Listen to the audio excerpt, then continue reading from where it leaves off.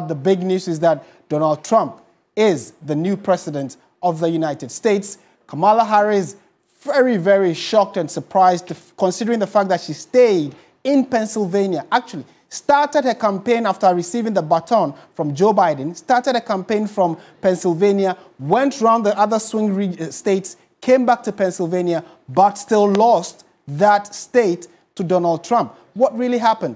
Let's try and make sense of some of the key swing states and some further analysis. Pakwesi Asari has joined me in studio for that conversation. Pakwesi, thank you for coming on the show. As we speak now, these are the numbers. Talk to us about the numbers. 276 for Donald Trump, 223 for Kamala Harris. And I spent the whole of last night on CNN. I literally slept on CNN until this morning. Right. And it was very clear, it was very evident as at 6 a.m. this morning that, you know, Donald Trump was headed for an historic victory. This is an historic victory. Listen, I listened to his running mate, Avant, who said that this is the biggest political comeback in American history. And it is indeed the biggest political comeback. Nobody expected this. Nobody, absolutely nobody expected Probably this. just him and his supporters. Yes, yes. And, you know, CNN, in their latest exit polls that they conducted, you could clearly see that Trump's approval ratings have shot up. And even in the votes that we witnessed, the results that we witnessed, you could see Trump making inroads, improving in across most of the demographic groups, Latinos, whatever. I mean, all those demographics, you could see him improving. And Kamala Harris's performance, Martin, I must tell you, was a bit embarrassing and surprising because even in regions where the Democrats were winning, it was just by very slim margins. Now, you had stated early on that Donald Trump, everybody was looking out for the swing states because, I mean, traditionally, you know that Democrats will win in this, Republicans will win in that state. So it was all down to those swing states: Pennsylvania, North Carolina, Nevada, Arizona, Georgia. And gosh, what happened?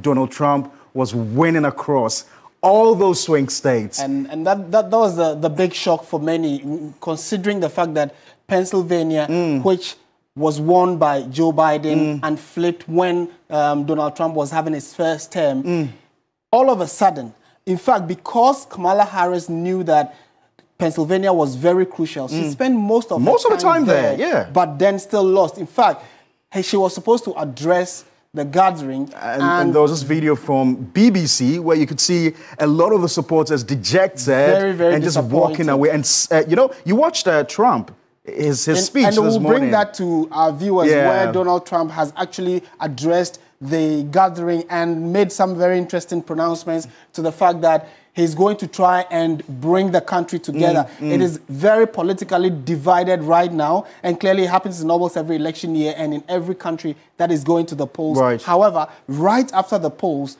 whoever leads or whoever wins must start putting in place measures of how to bring those who are wounded or those who have lost together, because you need to rule over a united country or govern a united country.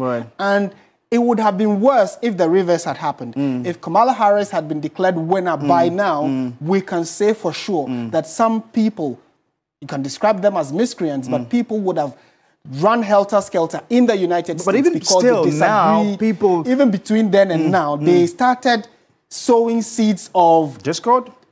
Well, seeds of doubt in the minds of many who are now going to vote that, look, this thing is likely to skew towards Kamala Harris. And so we're getting ready. Had Kamala won, it would have gone down. But Martin, I must tell you that there are also a lot of people who are just quite disappointed about the results. But it tells you what America stands for. I mean, everybody was talking about how bad Donald Trump was, how much he talked down on women, he was a racist and all that. And what did American people say at the end of the day? Listen, we don't care about him being a bad boy. We care about the economy. And that, I mean, it came down to the economy. That is what people were saying. That, look, in the first 2-3 years of Biden, we don't think things really turned out well. We experienced Donald Trump and we are comfortable, notwithstanding what you say about his character. Listen, that's a president who has several cases at the Supreme Court. You know, he's been lined up for several cases. You know, and can you imagine that Americans decided that in the face of all the challenges of Donald Trump,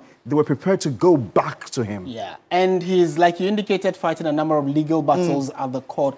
Despite, I mean, I think America just runs a totally different type of democracy because you would have thought that because he had cases against him in court, he shouldn't even have been allowed to contest. But that has been put aside. He has contested. Now that he is president, what happens to those cases? To all those cases? We'll probably try and in the coming days see what the Americans will make of it. But the bottom line, and another thing that stood out for me was persons within the minority groupings, like the black, the Hispanics, the Asians, a considerable number of them in states like Georgia, where we are sure, and we've been told that it's predominantly the black community, voted for Donald Trump. So it tells you that the mindset of what we've always said that, oh, Donald Trump, if he becomes president, it will be difficult to go to the U.S., etc., is actually the reverse. He says, Martin, I'm not saying don't come to the U.S., but you've got to make it legal. Yes. You know, it's two things. It's one thing what the world wants of America, and it's another thing what Americans want for themselves. Absolutely. We can sit outside America and be suggesting who we think should be an American president. We want the good guy, the guy who's going to unite the world, the guy who's going to go out there, you know, poking his nose into people's affairs.